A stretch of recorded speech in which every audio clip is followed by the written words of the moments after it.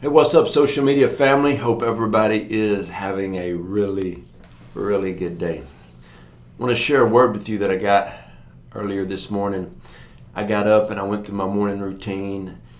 Got up, had my coffee, my prayer time, got my workout in. My family, we took a few laps around our neighborhood and did my mountain bike ride and just getting the day started. And it was just like I just pulled aside and I said, God, I'm just going to sit for a moment. I know you have something you want me to release.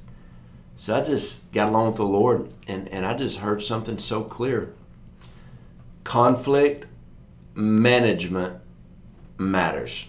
I thought about it for probably, about 2 minutes or so. And then I thought, wait a minute, my favorite college class, I call it cemetery, not seminary, that I ever took in ministry school was conflict management. I said, oh my gosh, I remember now. I absolutely loved that class because when people learn how to deal with conflict, it can change their life.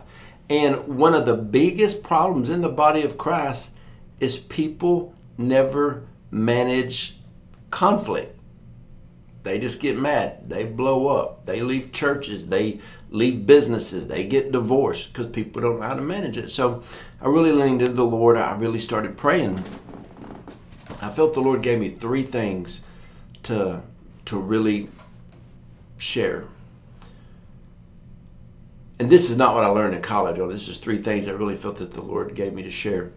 The first thing was, when a situation, remember that word situation, when a situation arises, you have to react. Okay?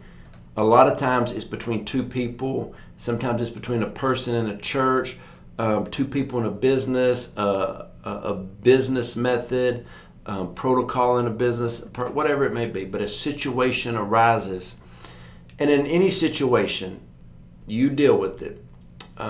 Mr. Swindoll used to always say that, and when I heard him share this, he would always say, when something happens, it's 10% of what actually happens and 90% of how you respond. I've seen people blow the smallest little minute thing out of proportion, and then I've seen people have huge things happen to them. And they just deal with it and go on. Don't really let them bother them. So number 1 is a situation. Sometimes a situation arises, and if you are centered in God, you will be able to deal with it.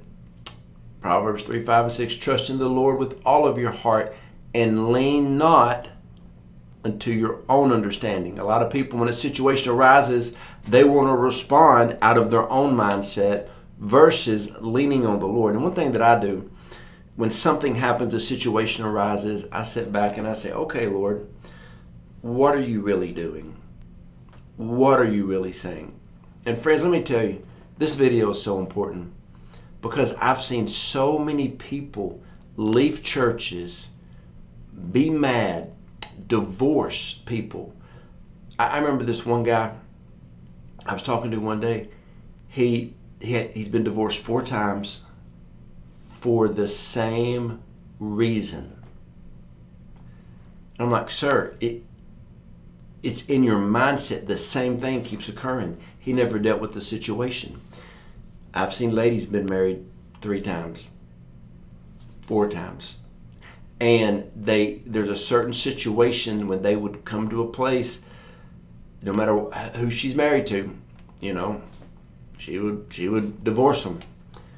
I can't tell you how many people I've talked to. How long were you at your last church? 12 months. How long were you at your last church? 11 months. How long were you at the church before that? 10 months. How long were you at the church before that? 13 months. I'm like, okay, there's a time pattern. They never deal with it. They don't manage their conflict, but it matters. The Bible talks about being planted. There's a lot of people that if you were ever planted in the right place, the right marriage, the right business, Had a young man come to me recently. He was so frustrated with his boss.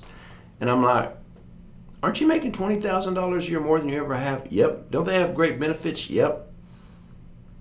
Everything's always been good until this one situation? Yep. Why don't you just really ask the Lord what's going on, and before you just blow out of there, think about how good that company's and the owner's been to you. He said, oh my goodness, I was about to make a huge mistake. I'm like, yeah. And I gave you a reference, okay? Situations arise. Lean back and say, God, what are you saying in this situation? And the Lord will speak to you, okay? There's a reason God gave me this word for today. Okay, number 2. First one was situation. Another one is a conflict can come and arise because there is something on the inside of you, a trigger point, something that you've never dealt with. Years ago, somebody did something to me. Oh, it was bad, and I got so mad, and I was rebuking the devil, and I was rebuking the devil because all this stuff and blah blah blah. And the Holy Spirit said, "Why are you rebuking the devil when I'm the one trying to get that out of you?" Okay. Here's what happens when an emotion, wrong ideology, theology, whatever, something gets you frustrated and it comes up. What do? We suppress it down. It might be anger. We suppress it back down. It's still in us. What about unforgiveness? We suppress it down. You ever seen that person, you know, that one person that did you so wrong? When you see them, it rises up and you got to walk away and you press it down. It's because you never dealt with it. You still got a trigger point. You will never operate in your God-given ability to the fullest until you manage the conflict that is on the inside of you. When you see that person, why are you mad? When that person, when you see them, what frustrates you? You know, I remember one time there was a guy who really frustrated me a lot when I was younger. And one day I said, Holy Spirit, why does this guy frustrate me so much? And the Holy Spirit said, because there was somebody in your family that did the same thing to you, and it frustrated you when that person acted like this person's acting. And then you had somebody in school when you were younger, a coach that would act the same way towards you, and you've never dealt with when somebody acts that way towards you. Okay? You never dealt with it. So I just said, God, I forgive that person. I just release them and I speak blessing. And I pray that when people treat me like the way this person does, it doesn't bother me. A few months later, a guy I was doing some ministry with did the exact same thing that guy did to me. And I said, hey, bro, hey, you know, don't respond to me like that, okay? I said, that was kind of a little, you know, you're trying to shoot a dagger at me. We're going to do ministry together, bro. Let's. I was like calm. I can't tell you how many times I've been in public and I would have an old trigger point and somebody would do something that would trigger me, and I was like, I remember one time my wife looked at me and said, woo, look at you. You've grown. That used to be a trigger to you.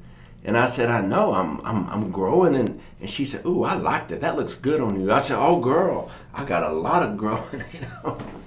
You know, I remember one time somebody said something to me in public, you know, it was really harsh. You know, hey, if you're rolling in the kingdom of God and you're a revivalist and you're flowing in the apostolic, prophetic, religious, demons will find you.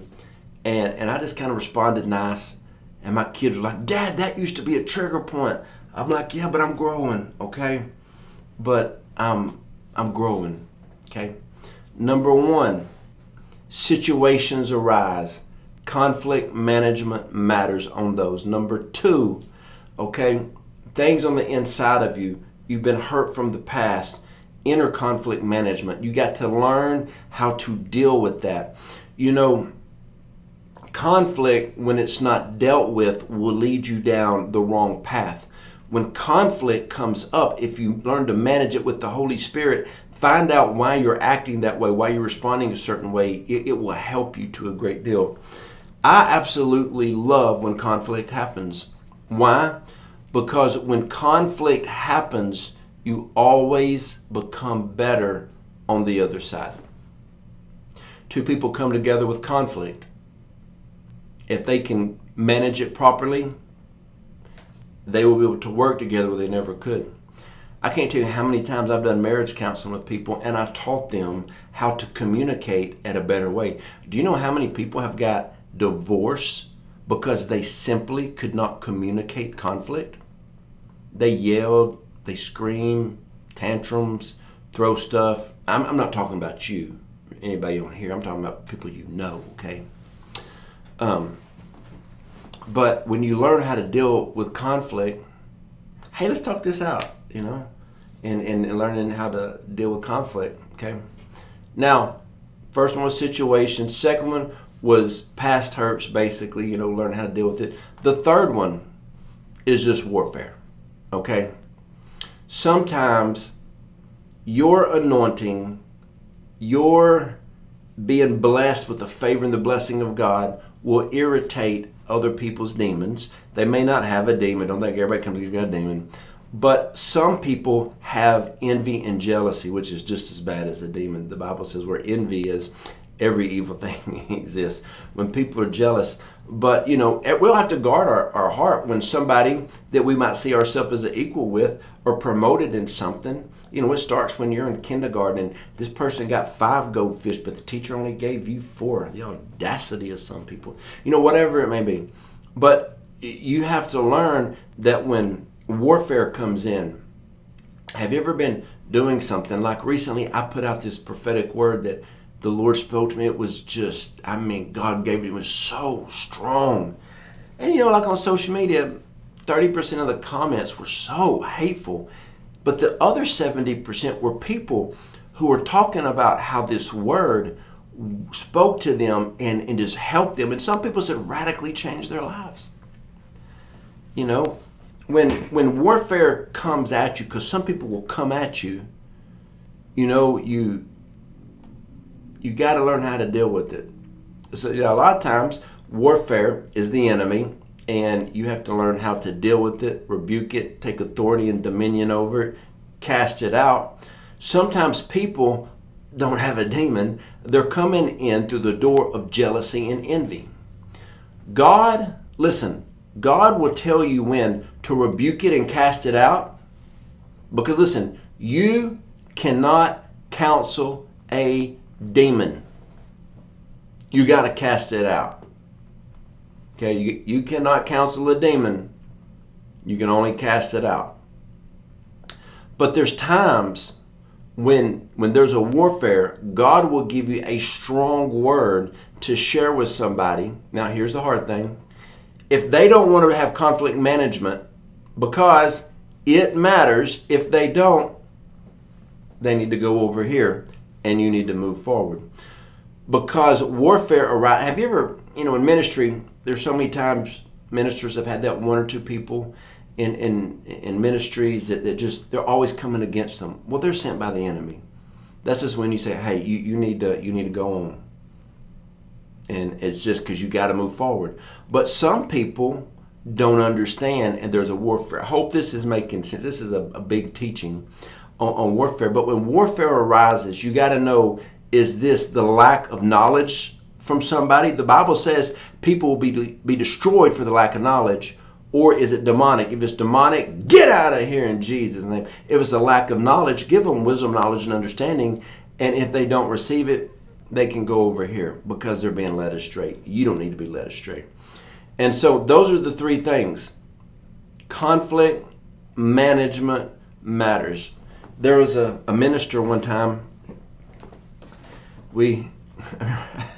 I got a call to preach at a conference, and it was one of those conferences that you get really excited to preach at. I'm like, yeah, man, I'd love to.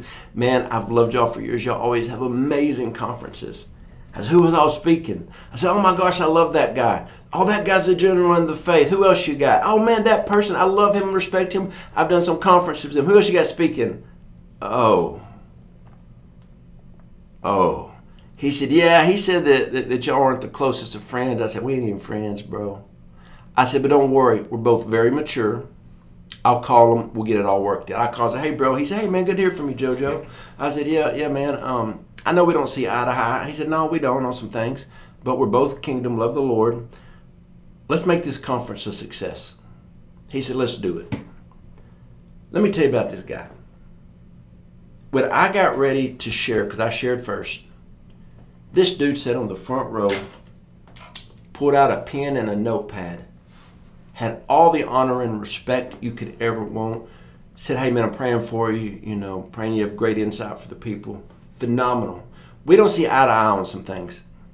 But the honor and respect he showed, what did I do? Same thing. When he preached, front row, I looked at him and said, I got you covered. When he got up there to preach, and when it was over, he said, bro, I really felt like you were interceding for me while I was up there. I said, we have a common goal. We managed the conflict. Both spoke at the conference. Powerful conference. One of the best I've ever been a part of.